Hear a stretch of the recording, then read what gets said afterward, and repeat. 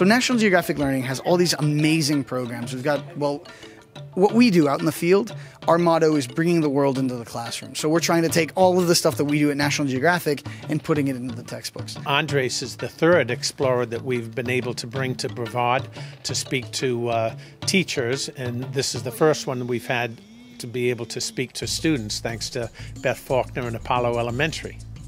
Explorer visits like this is a big part of what we do because it's not just about the material. It's about the mentorship. We asked for a Skype for second grade and we got, can he come visit the whole school? So we were able to do that. They are the next generation of leaders and we need to give them a reason to hope that more is out there. So that's what we're trying to do.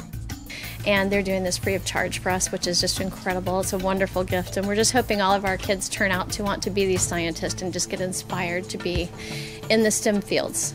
I really enjoyed talking to them. Great engagement, great answers, and just curious. And that curiosity is just gold. He is incredible. His passion is unbelievable. He's able to talk to the kids right at their level. He grabs their interest and gets them going, and they are just thrilled to death to be able to do this. So I can't wait to see what they say afterwards.